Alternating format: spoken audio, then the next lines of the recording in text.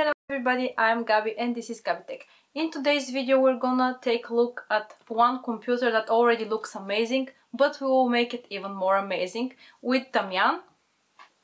Hi guys. This is his computer.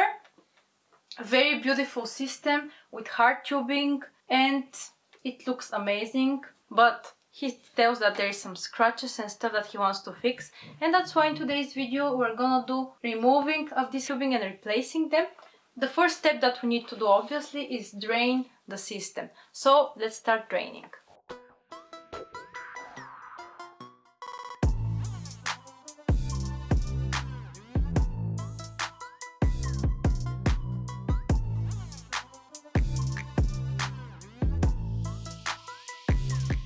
Need to open space to change the pump, you know, here, and to leave the distro plate empty for the CPU ports to be empty, so we can later put the new tubes there.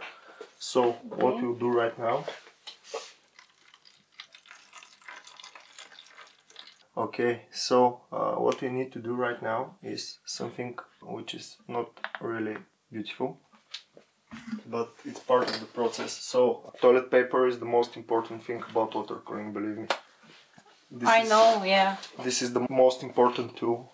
So right now what's going on, because this distro plate is working, let's say it like that, every port follows the previous one. So right now we've let air go into the system, and what's going on, we've drained the distro, but right now the liquid from the other components is getting back into the distro. You see how bubbles are coming from the bottom radiator, which is here on the bottom part of the case, and we have a slimmer radiator top here. Those radiators are both 360. The bottom one is 45 millimeters thick, the upper one is 30 millimeters, not milliliters. Yeah.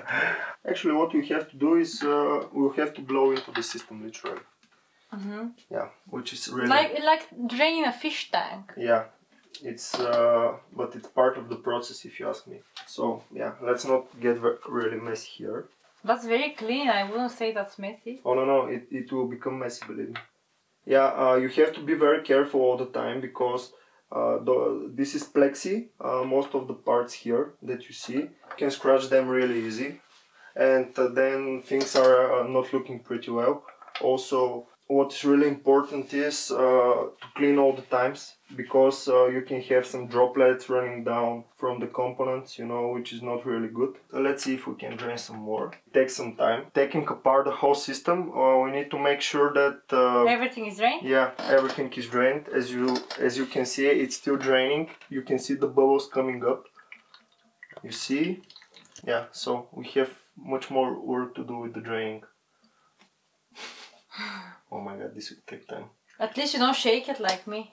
Why we're draining the system so slowly is because we haven't obeyed one really important rule. When you put your draining port, you need to put it in the most bottom part of the liquid cooling system. The radiator is lower than the than this port, you know, and right now what's happening is we wait from the air from the radiator to very slowly push the liquid out of the system, you know. If you say your water cooling system is problem, come see mine. It's Actually, if we had, if the whole system was with soft tubes, that would be very quickly to do, because you can disconnect the soft tubing very quickly, you know, and you can disconnect them pipe by at a time, you know, and you can push air through them, and we can do the whole thing in 2 to 3 minutes, you know. But really? Right now, can we? Yeah, we can, but if you're careful when you're disconnecting all the pipes from the components, because I don't remember taking me only 2-3 minutes draining my computer.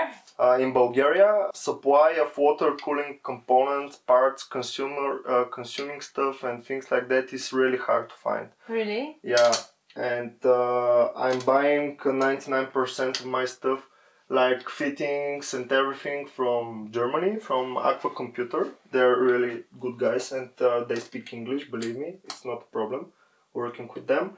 They have good prices, which is important also. You're in very good terms with them.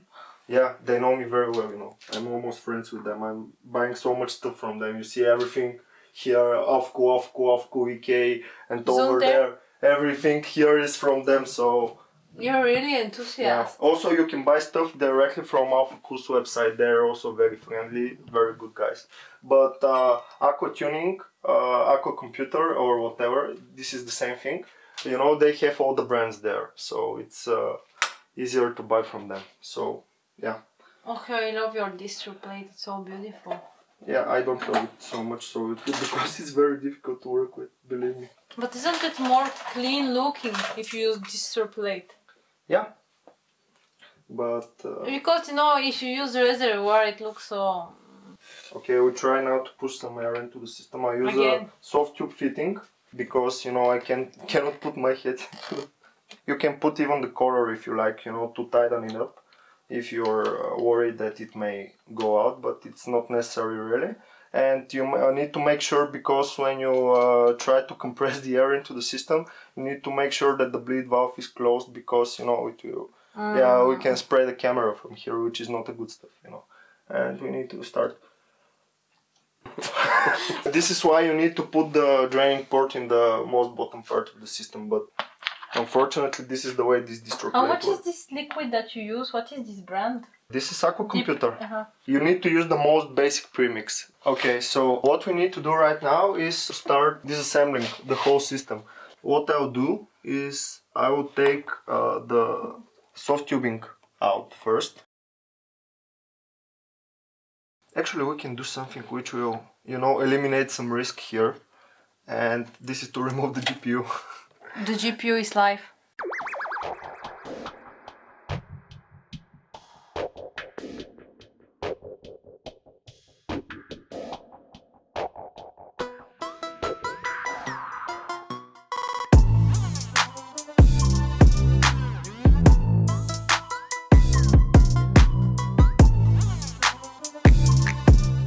So we expect some water to come out from here, we'll see.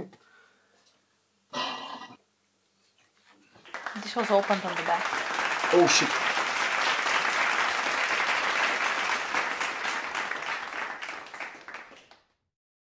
Okay, so what we've done here, I've should have blown air through the other port, and you see that's why we have paper here. Yeah, this is a very amateur mistake, but it can happen to anyone. So the motherboard is dry, which is important. This is a very rookie mistake, and it can happen to anyone. So we'll remove also the other. Okay. So the CPU block still has liquid in it. We try to drain it. We had a couple of droplets go off. It's not a problem, it's perfectly normal. In theory, if you keep those two tubes high at this point, you won't get liquid coming out from the bottom parts. So we need to find a way to drain the CPU block before taking it off.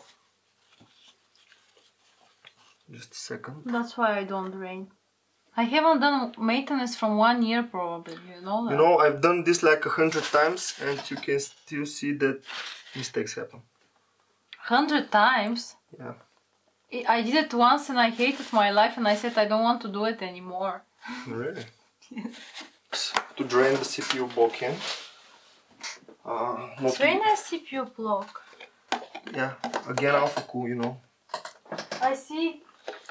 WATER-COOL sponsor me. Yeah, actually it's addressable RGB block. Of course. But my motherboard doesn't support any RGB. That's horrible. Why? Yeah, because it's old one. Because when I bought it, there wasn't RGB. Nobody knew what RGB is, you know. No, everything is RGB. RGB for life. Yeah, really? Okay. As you say. Okay.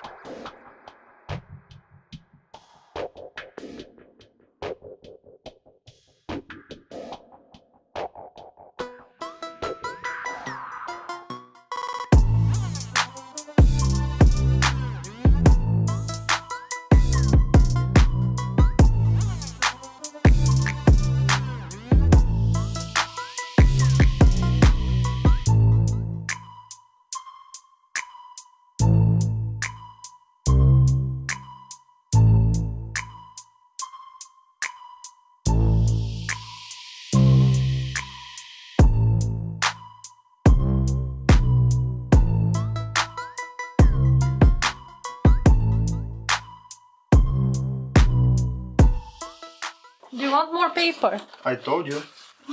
Yeah. Thank you.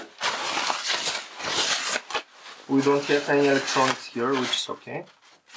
But I told you that things will get messy. Yeah, those distro plates are looking fine, but they're, you know, they're not really ergonomic.